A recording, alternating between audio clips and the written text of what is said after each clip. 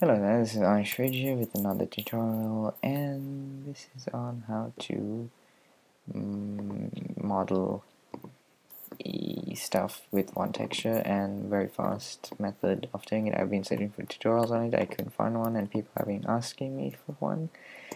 So yeah, I'll make a tutorial on how to do it. I'll be covering not just this, I'll be covering UV mapping and a lot of cool select tools and stuff you need to do, so I suggest listening.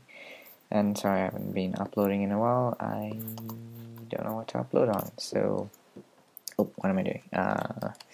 Okay, find this thing in your computer. So how to find it is you download Minecraft and everything, go to your home, library, applications, support, Minecraft, and then open with, compress it and open it as a zip, and you should get a folder, or you can just use some thing for the Minecraft aja. Yeah, I renamed it because and then arrange by kind. For Windows it should be app data and what have you. You should know how to do this. Then go into GUI and the item PNG is right there. So let's get the bow. Bow is kind of difficult to model. I mean, it takes some time, but my method it shouldn't take at all any time. So bow 1. I'm going to name it 1 because it is the first stage of the bow, and there are 5 stages of the bow if I remember. So we load in that texture.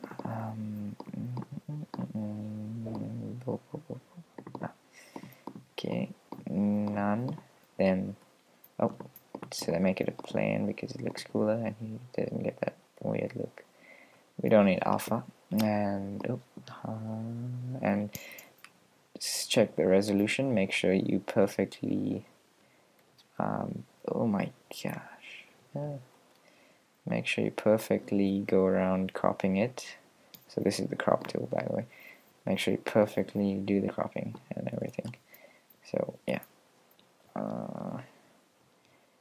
Okay, so 15 by 15. Let's make the plane 15. 15 times, put this, 15 and this small star thing in the 6.25, and it should do multiplication. Press enter and then make sure you make it -z and move it up to the plane. Press E and change this to 3.15 and move it.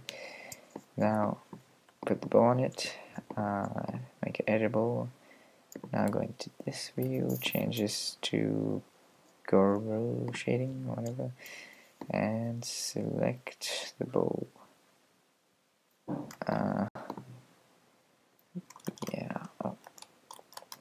Yeah, this is a, what am I saying? Yeah, just select bow.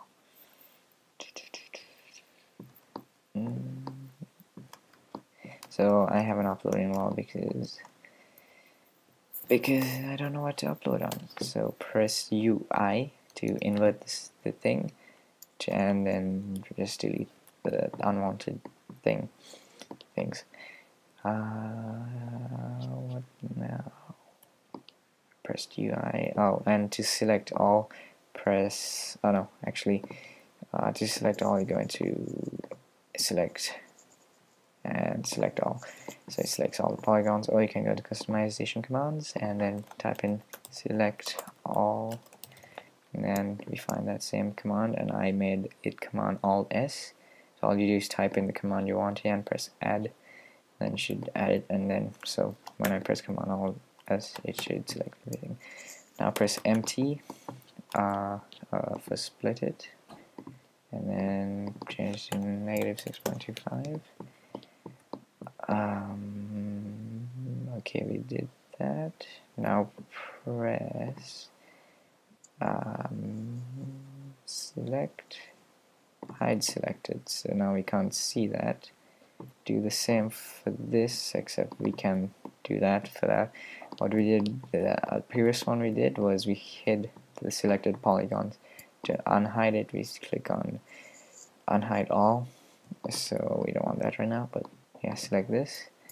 Now press, I'm not sure if that works. Let me just check. Yeah, that doesn't work. so that's good. Okay, so press select all on the plane we just made. So just select all of this, press BPUV edit, go to materials, grab it and put it on that. Because we don't have the material, put it on there because it's newly made polygons from the extrude. Click on the X box under the materials here, press on undo because we don't really need it. Undo is Command Z, so just undo that, and then we got the picture right here. I don't know a different way of doing this. I probably didn't make this clear. So we take the box, then we undo it, and then we should get the picture here. So hope you got that. If you're having problems, just leave a comment.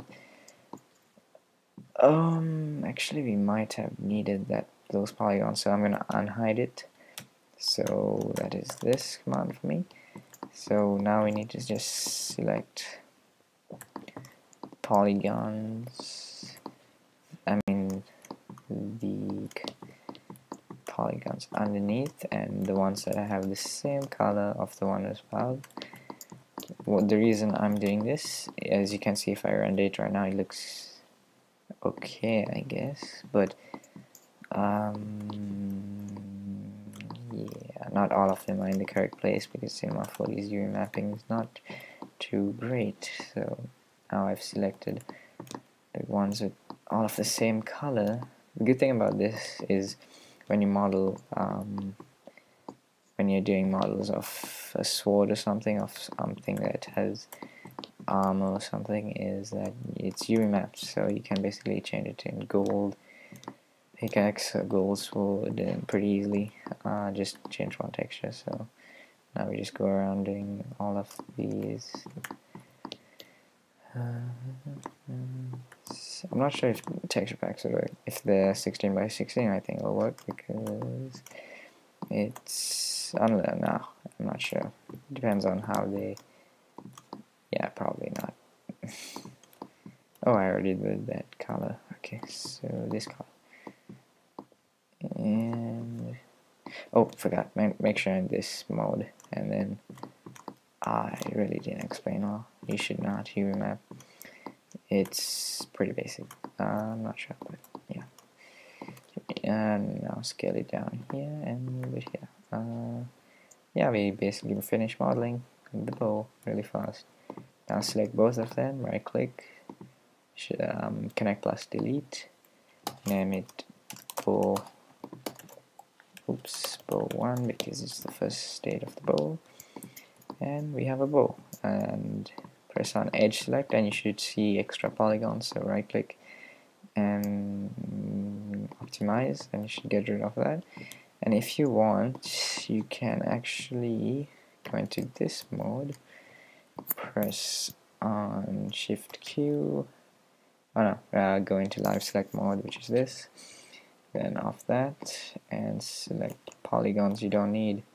So click on that, say we don't need that, and it should just get rid of it. This is you want to go into extend, like, okay, the command for this is basically select this, right click and dissolve. But the command I made for it, which is customization and commands and dissolve, just find the command, is shift D. I think it's open for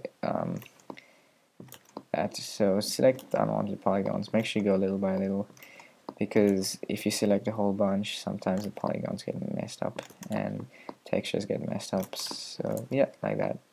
So just select little by little and it shouldn't get messed up, and then you should have a low poly object, and it should be pretty easy to work with it.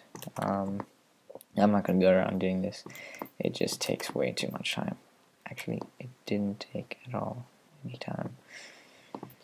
Oh, so we got this low poly bow now. So hope you enjoyed. Thanks for watching, and don't forget to do these ones if you like. And go make your own packs, like model all the items if you like. With this technique, it takes not at all any time, because yeah, I'll put the download for this thing. Maybe not, because I'm too lazy. Thanks for watching, and bye.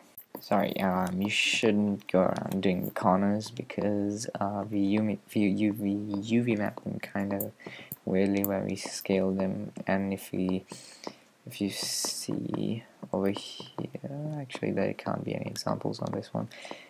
Yeah, but do not do that because it messes up the textures. Yeah, okay, bye.